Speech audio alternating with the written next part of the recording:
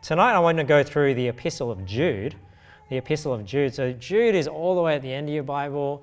You know, if you've read through your Bible, you'll know where it is, but I don't think it's a very familiar book to people that haven't read their Bible, because there are epistles in the New Testament that are just like one chapter. You know, you got Philemon, Jude, you know, you got 2nd and 3rd John as well.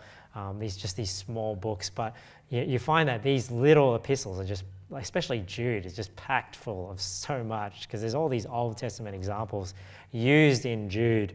So I'm just going to talk through it today and give you some thoughts as we go through. Now, first of all, if you don't know who Jude is, Jude was actually one of the half-brothers of Jesus, right? He's actually one of the half-brothers of Jesus. And how do we know that? Well, in Galatians 1, when Paul talks about his trip to Jerusalem, when he sees the apostles, when there was a dispute about whether circumcision should be included in salvation or not, and obviously it's not, because salvation is just by grace through faith. But he says here, "But other of the apostles saw I none, save James, the Lord's brother."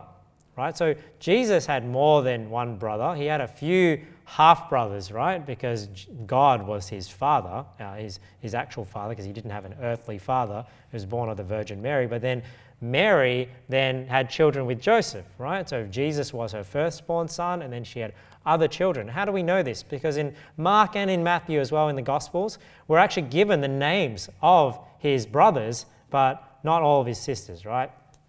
So it says here in Mark 6:3, "Is not this the carpenter, the son of Mary?" So this is talking about Jesus Christ. "The brother of James," so that's the James that's mentioned in Galatians, James the Lord's brother, "and Joseph, and of Judah." So this is the Jude that wrote the Epistle of Jude. And Simon, and are not his sisters here with us? And they were offended at him. So this is how the Epistle of Jude starts. It starts off with Jude introducing himself, and this is how we know that he's one of the brothers, one of the half-brothers of Jesus Christ. Jude, the servant of Jesus Christ and brother of James. So you remember in Mark 6 verse 3, this is how we know who Jude is. So we can see here James and Jude. James was the Lord's brother, and we have Jude, who's the brother of James. So that's who Jude is. So we're going to go through this chapter, and really what this chapter is about, if you've read it before, it's really about Jude getting us to contend for the faith, right? So Jude is exhorting us, hey, there are going to be evil and wicked people in the world who are going to be fighting against the truth, right? And that's what he's warning about in this epistle. These are the types of people that are going to be fighting against the faith, and you not only need to be saved, right, the common salvation, but we also need to contend. We need to be involved in this spiritual battle and know the sort of enemy that we're up against. That's what this epistle is about.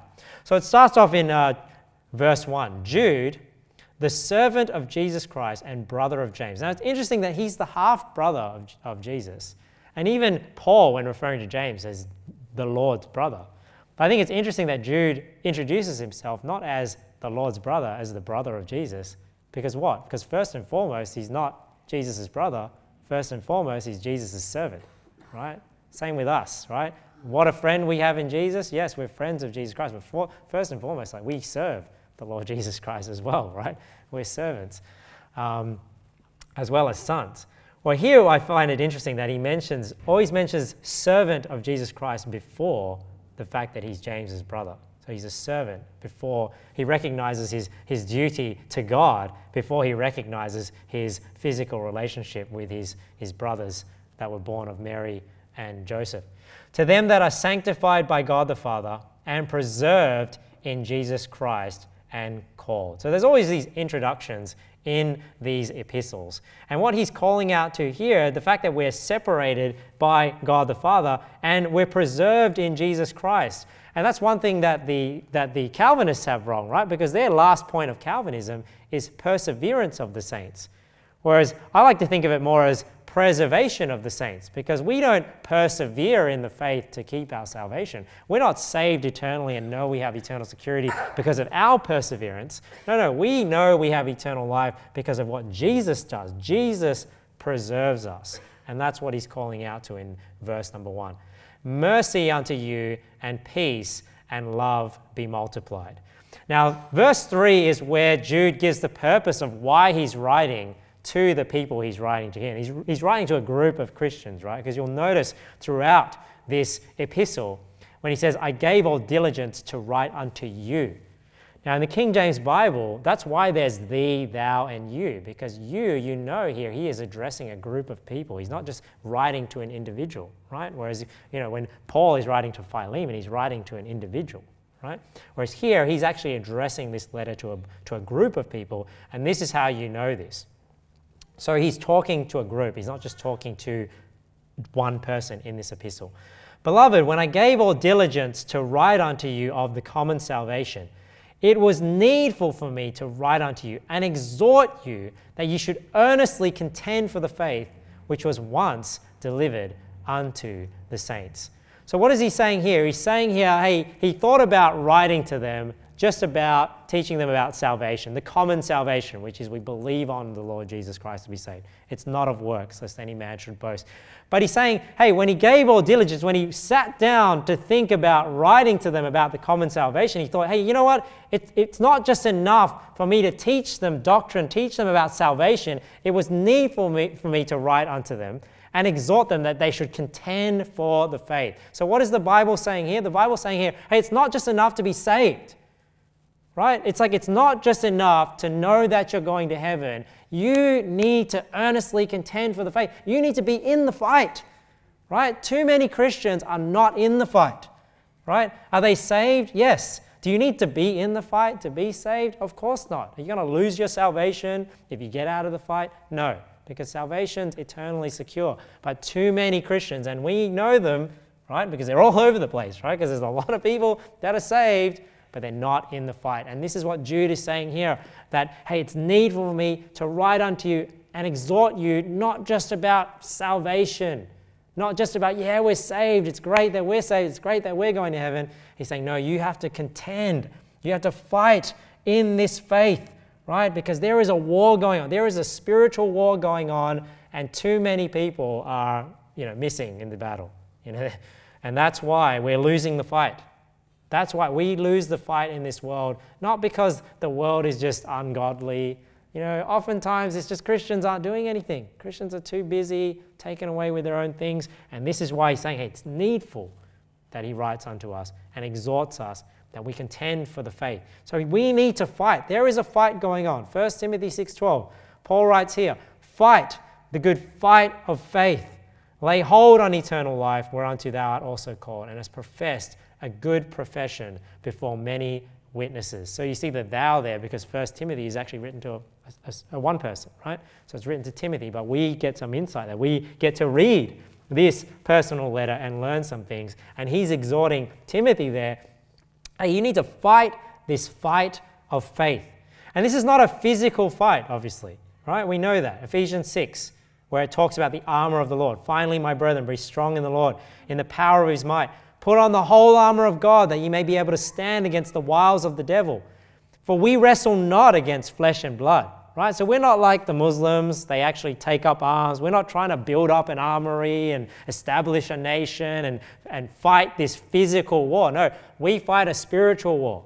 And a spiritual war is one of the mind. It's one of words. That's why when we preach the gospel, we're going out preaching the gospel to people. We're trying to explain people truths from the Bible. You're engaging in that spiritual war, right? That's why, it's like Alex Jones' show. I think he's got a great brand name, right? InfoWars, the battle of the mind. That's what the spiritual battle is. It's a battle of the mind. That's why Jesus said, the words that I speak unto you, they are spirit and they are life. Because words is how we wrestle, not against flesh and blood, but against principalities, against powers, against the rulers of the darkness of this world, against spiritual wickedness in high places. Wherefore, take unto you the whole armor of God. Now, this is what's interesting about the armor of God. up until we get to the end here, it's all defensive materials, these things that we do in our spiritual life. Stand therefore, having your loins, right, girt about with truth. So this is your belt, right? Having on the breastplate of righteousness. So you see how there are spiritual characteristics that are likened to physical armor. And your feet shod with the preparation of the gospel of peace. And they all mean something. I'm not going to go through it here in this sermon because I'm not sort of preaching through this, but they all mean something. Why is your feet shod with the preparation of the gospel of peace? Because you're meant to be moving. You're meant to be going. Go ye into all the world and preach the gospel to every creature. Above all, taking the shield of faith, right? So the fact that you have faith is what allows you to quench all the fiery darts of the wicked and take the helmet of salvation, right? So up until this point, these are all defensive materials. But look at what our attacking material is, what our attacking weapon is. And the sword of the Spirit, which is the Word of God, right? So you see there in the armor, everything is defensive up until you get to the sword of the Spirit, which is the Bible. That's your attacking weapon. Now, you can't win a battle if you've got nothing to attack with. If you're only defending, right, you're never going to win. So when we fight in this spiritual fight, you need to know your Bible, right? So not only do you need to be saved, you need to be engaged in this fight. Now, if you want to actually win and be effective in this fight, you actually have to know the Bible. And that's why some people, they don't know the Bible. They go out there, they just get slaughtered, right? Because they got nothing to actually fight back with. Yeah, your faith might say, oh, you know, you can say all these things about my faith and you can mock Christianity and I'll still believe it. But we need to get past that. We need to get past where people just think Christians are just, yeah, but you just believe that because you're just blindly believing it. Because I just believe it doesn't matter about all these objections. We can fight back. If we know the Bible, if we know what we're talking about, we can fight back and we can actually win and turn the tide in this spiritual battle. And of course, praying always with all prayer and supplication in the Spirit and watching thereunto with all perseverance and supplication for all saints. So we have all the defensive equipment, then we have our sword, and then we need God's power, right? That's why prayer is necessary as well to win this spiritual fight. So let's go on. So that's what Jude's saying in verse 3. He's saying, hey, you need to earnestly contend for the faith. You need to get in this fight. And now he's going to talk about who our enemy is, right? Who these wicked and ungodly people are. Now, a lot of people, they think that Jude is only talking about the reprobate sodomites, right? The reprobate homosexuals.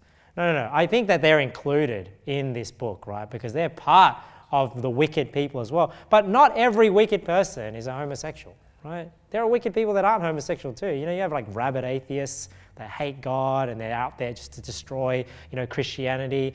Just people that are, that's why I just don't want you to get this idea that when you read through this, it's just talking about one specific group of people, because there are evil people that are out to destroy God from all different angles, right? That have all different, different types of fornication, right? And, thank God, we don't mix with a lot of these people, but in the world, you get out there, it's a jungle out there. I don't even want to know sometimes. I used to work in a restaurant, and the sort of stories that I would hear. I don't work with people like that anymore. But the things that I would tell, I just I don't even know if I would ever mix in those circles. I'd never want to. But it's out there. If you look hard enough, it's out there, right? This is really ungodly stuff, which is what Jude is warning people about. Well, he says here, for there are certain men crept in unawares, who were before of old ordained to this condemnation, ungodly men, turning the grace of our God into lasciviousness, and denying the only Lord God and our Lord Jesus Christ. I will therefore put you in remembrance, though you once knew this, how that the Lord, having saved the people out of the land of Egypt, afterward destroyed them that believed not. And the angels which kept not their first estate, but left their own habitation, he hath reserved in everlasting chains under darkness unto the judgment of the great day. Even as Sodom and Gomorrah and the cities about them in like manner, giving themselves over to fornication and going after strange flesh, are set forth for an example, suffering the vengeance of eternal fire. So there's a few things I want to mention in here. So there is a warning here that these ungodly men as well are going to try and creep into Christianity, Now, they don't necessarily, creep into this church, right? Because, churches that are preaching the truth and know the right thing, they get exposed really quickly. They don't really want to be around churches like this. But in terms, if you think of Christianity as a whole, this is what these ungodly people, they creep into. They creep into these circles and they try and set up churches of their own. I mean, last week, I was speaking to I think she was a Samoan girl. She goes to a uniting church, and now they're having discussions about, whether to ordain homosexual ministers and whether they're going to welcome them into the church and things like that. And like I said, homosexuality is not the only example that Jude is talking about, but this is one of the things he's warning about. He's warning about these wicked people that go against God's word, that don't care about what God has in terms of holiness and spirituality, and then they set themselves up as a spiritual mentor. You see it on Q&A all the time. Q&A. Q&A, they get like a panel talking about like marriage or talking about Christianity, and there's always like some homosexual minister on there, and you're just like, or some lady pastor, and you're just like, yeah, they're going to represent Christianity. A lady bishop's going to represent Christianity, or a homosexual minister's going to represent Christianity accurately? Of course not. These are the people that are creeping in unawares, and the Bible says they were before of old ordained to this condemnation. Now, this is not the Calvinistic God chooses who is saved and who isn't. Because God, He doesn't choose who's saved and who isn't, right? We choose. But God, being God, He knows who is going to choose, right? Who is going to choose whether or not to believe on Jesus Christ or not. So He, in His foreknowledge, He sees who is going to believe on Jesus Christ or not. And He's already prepared a punishment for those people, right? So that's what that's referring to. Before of old, they were ordained to this condemnation. But He didn't make that choice for them. They made the choice, but He created the punishment. Now, one thing God did do, He did create them. That I'll give, the Calvinists, right? In the sense that God knew, and I was talking about this with my brother. God knew that certain people wouldn't believe, and yet He created them anyway, right? But it was them that rejected Jesus Christ. That's what you got to understand.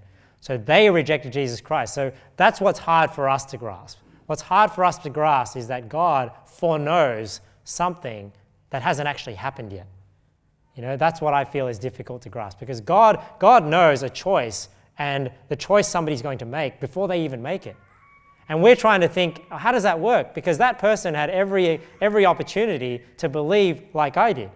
Yet God already knew that they weren't going to believe, even though they hadn't made that choice yet. So that I don't know how that works, but ultimately the responsibility of salvation lies on the person that rejected Jesus Christ and denied the only Lord God and our Lord Jesus Christ.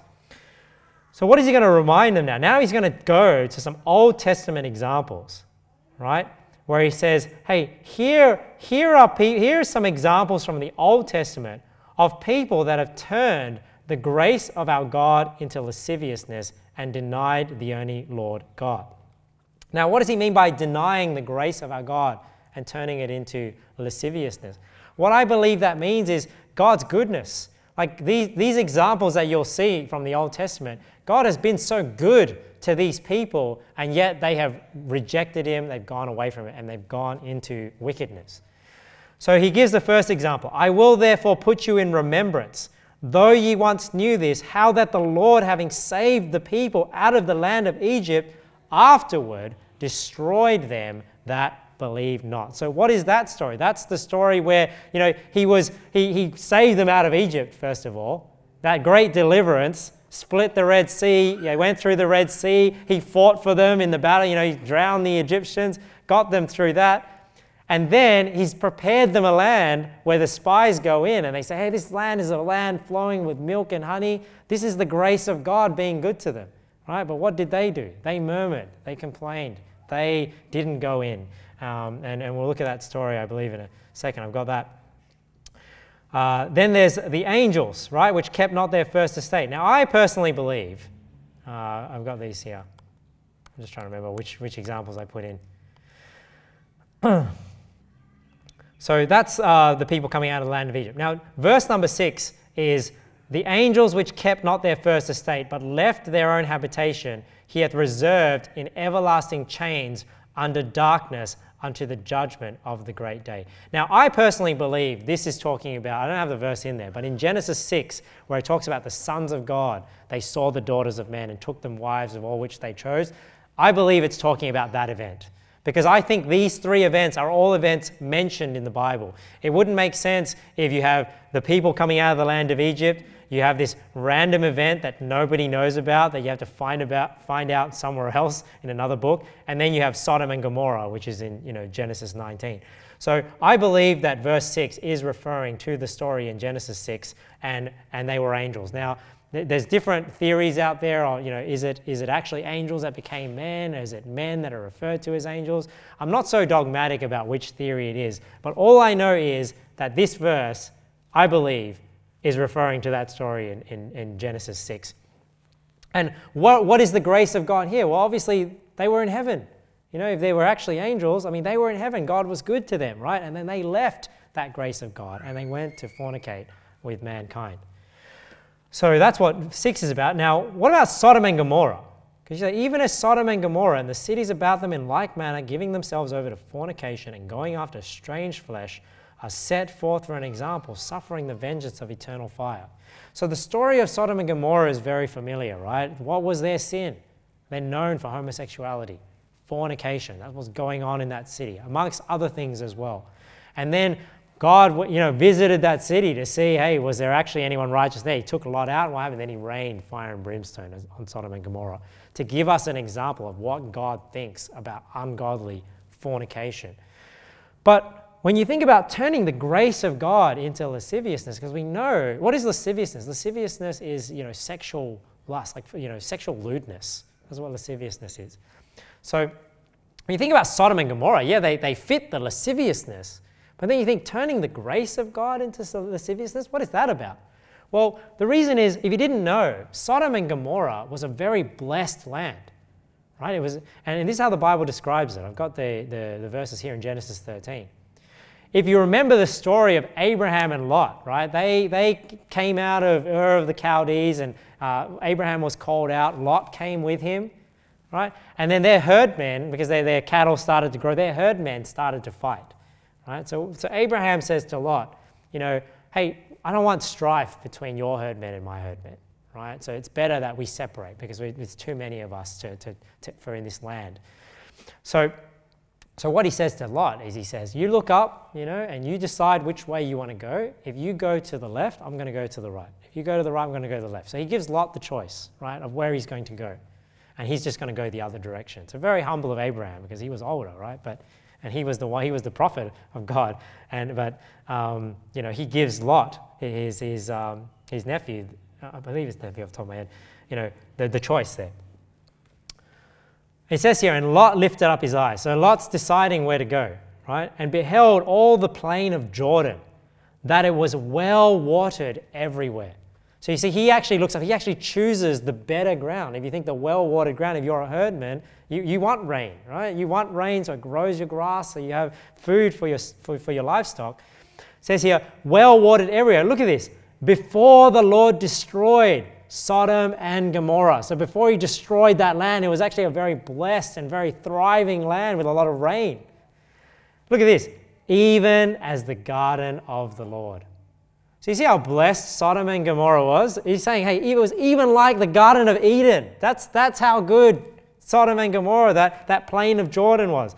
Like the land of Egypt. Isn't that interesting that Egypt is likened to the Garden of Eden, saying, hey, Egypt was a blessed land. That's another ungodly nation, right? The ones that put the children of Israel in bondage.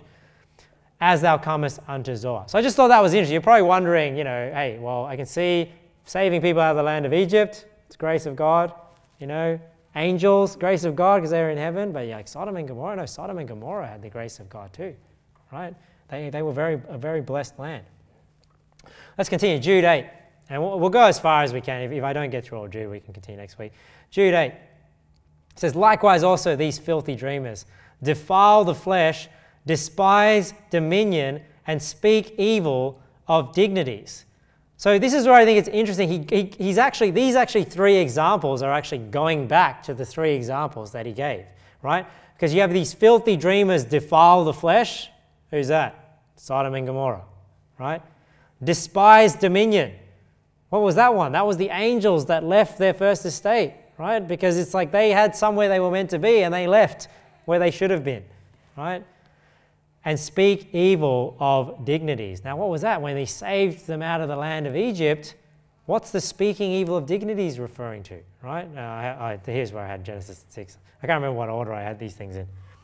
Let's go to Numbers 14. Numbers 14 is where we see the story of the people actually speaking evil of dignities, like the example that he gives. After he saved the people out of the land of Egypt, afterward he destroyed them that believed not. What does that mean? That's when he destroyed them in the wilderness. He didn't let them go into the promised land anymore, and they were made to wander in the wilderness for 40 years, and that's the generation that didn't believe died out, and then the next generation Joshua brought in. So this is in Numbers 14 when they're murmuring. It says, and all the congregation lifted up their voice and cried, and the people wept that night. So this is when the spies have come back out. And 10 of the spies are saying, yeah, it's a great land, but the people are so big, we're like grasshoppers in their sight, and discourage the people from obeying the Lord and going in to claim the land. And all the children of Israel, look at this, they murmured against Moses and Aaron. Now, who was it that told them to go and claim the land? It's God, right? So Moses and Aaron are just doing what God told them, but the people are murmuring against the people that are in charge, right? And the whole congregation said unto them, would God that we had died in the land of Egypt, or would God we had died in this wilderness? So this is when they're talking about things they don't know.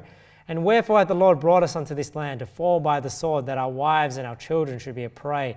Were it not better for us to return into Egypt? And they said one to another, let us make a captain and let us return into Egypt. Right, so they've just been saved out of bondage. They've come out through the Red Sea. And now they're saying, hey, it's better actually for us to go back to where we were, right? And they said one to another, let us make a captain. Let us return into Egypt. Then Moses and Aaron fell on their faces before all the assembly of the congregation of the children of Israel.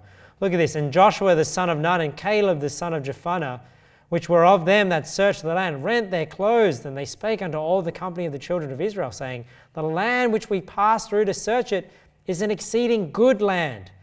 If the Lord delight in us, then he will bring us into this land and give it us, a land which floweth with milk and honey. This is the grace of God.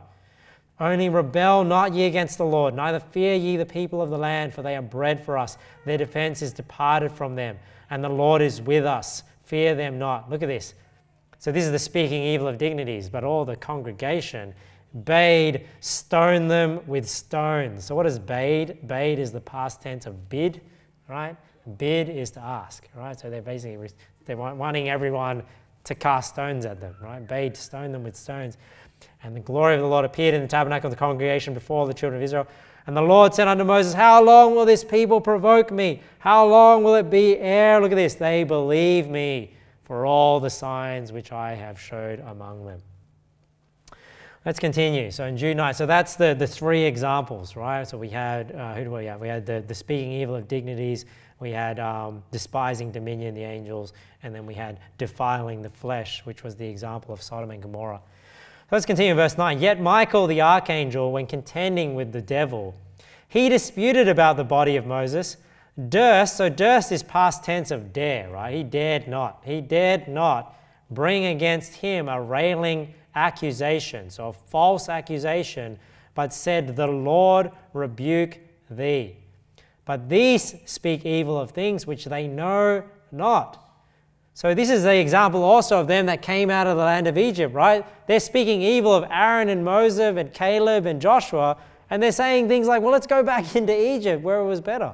You know, this is like these people today. They're speaking evil. They speak evil against Christianity, but they don't even understand Christianity. Even the guy that Alex and I spoke to today, I was hoping I would get a chance to speak to him more. We spent a bit of time to him.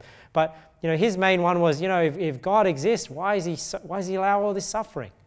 And that just shows, like, he was an atheist, and people speak against things that they don't even understand. They don't understand why God allows suffering. They don't understand why there is suffering in the world and things like that. They just think God should be a God that just is all good, right? Is all no suffering, right? That's what they think. And that's what the Bible's saying here. Really, the people that are wicked in this world and they're railing against God, they're railing against dignities, they don't even always know what they're talking about. So here's where he's saying Michael, the archangel. So there is an angel, Michael, who's a bit higher in authority amongst the angels. When he disputed with Satan, it's interesting, he disputed about the body of Moses. But when he disputed with Satan, he didn't even say something silly like these evil people do, like these wicked people. He just said, hey, the Lord is going to rebuke you, right? Rather than him making up some railing accusation. But what's this disputing about the body of Moses? You ever wonder, like, why is Michael fighting with Satan over the body of Moses, right? And people have different theories, but if you didn't know, in the Old Testament, in Deuteronomy 34, nobody actually knows. I don't know if you caught this when you read through your Bible, but nobody actually knows where Moses' body is buried, right? Why? Because here we read in Deuteronomy 34, Moses went up from the plains of Moab unto the mountain of Nebo, to the top of Pisgah, that is over against Jericho, and the Lord showed him all the land of Gilead unto Dan. Now, if you don't know the story, just quickly, Moses was asked to speak, to hit a rock, and the water gushed forth for the people to drink. The second time, he was told to speak to the rock, right? And what did he do? He got angry. He said, here now, you rebels, much I fetch you water out of this rock. And then he strikes the rock the second time, right? So for that, he was not allowed to go into the promised land. He lost his temper with the people, but because he disobeyed God, he was still held accountable. He didn't give God that glory to speak to the rock. And obviously there's all different theories on why that is, right? Is it because the first time it was like Christ only suffered once for sin, but he sort of like did it the second time and went against God's picture of, now it's like he just had to speak unto him to receive the blessing. So he hit the rock the second time, and because of that, he wasn't allowed to go into the promised land, right? So this is at the end of Deuteronomy, where before Joshua is about to take them into the promised land, God takes Moses up to the Mount Pisgah. He says to him, you're just going to see it, but you're not going to be allowed to go in. So this is where he is. He's at the top of the mountain. All Naphtali, all the land of Ephraim, Manasseh, all the land of Judah unto the utmost sea, and the south, and the plain of the valley of Jericho, the city of palm trees unto Zoar. And the Lord said unto him, this is the land which I swear unto Abraham, unto Isaac, and unto Jacob, saying, I will give it unto thy seed. I have caused thee to see it with thine eyes, but thou shalt not go over thither. Right? So that's what we're reading here in Deuteronomy 34. This is why Moses wasn't allowed to go in. But look at this. So Moses, the servant of the Lord, died there in the land of Moab, according to the word of the Lord. And look at this. And he buried him. So who buried Moses? God buried Moses. Isn't that interesting? I don't know if you guys ever caught that before. So in Deuteronomy 34, he takes him up to the mountain, shows him. Moses dies out there, and God buries his body. And it says here, and he buried him in the valley in the land of Moab, over against Beth Peor, but no man knoweth of his sepulchre unto this day. So he buried him. I don't know what's happening with Moses' body, but somehow, Michael and Satan are actually disputing about the body of Moses, right? So Satan, for some reason, is trying to get a hold of Moses' body.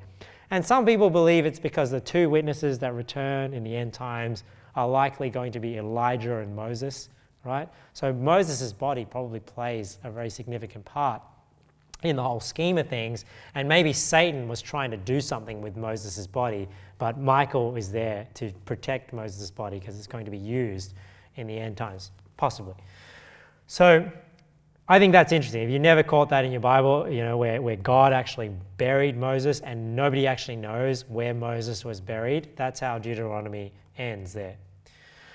Now, I think I'll end it there. I don't know. I'm trying to think how much I've got left, because I wanted to go into next week these different stories. So Jude here, he says, woe unto them, for they have gone in the way of Cain, and ran greedily after the error of Balaam for reward, and perished in the gainsaying of Korah. And this is what I'm saying, when you read through Jude, even though it's just one chapter, it's so rich with different examples, right? Because Jude is using examples in the Old Testament to teach us a lesson of how people today will operate, right? How the wicked people today will operate. And if you understand these stories, you go back to the Old Testament and you will understand Jude better.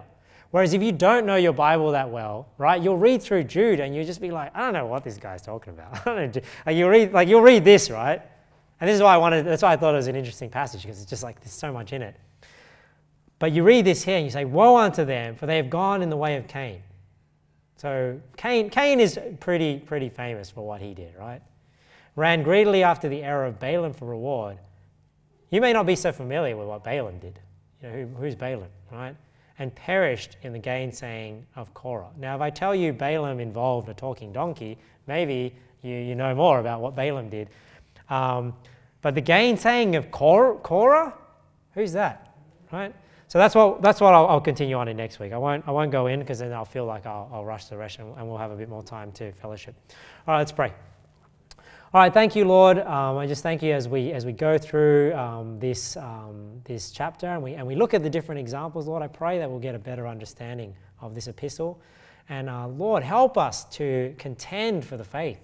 Help us to be involved in the fight, to put on the spiritual armor and to know the Word of God intimately, to know it so that we can wield it as our weapon in this spiritual war. And Lord, as we learn more about these wicked and ungodly people, I pray, Lord, that you would help us to be ready to fight against these people, Lord, and not to be scared. We know how they operate, Lord. We know how they go about things, and Lord, ultimately, they're often ignorant about what they know. So I pray, Lord, that you help us not to be ignorant so that we can be effective in this fight of faith. So I thank you, Lord, for your word. Thank you for the many examples and the many stories that you give us to teach us. And Lord, I just pray that we would take these things to heart. We pray in Jesus' name. Amen.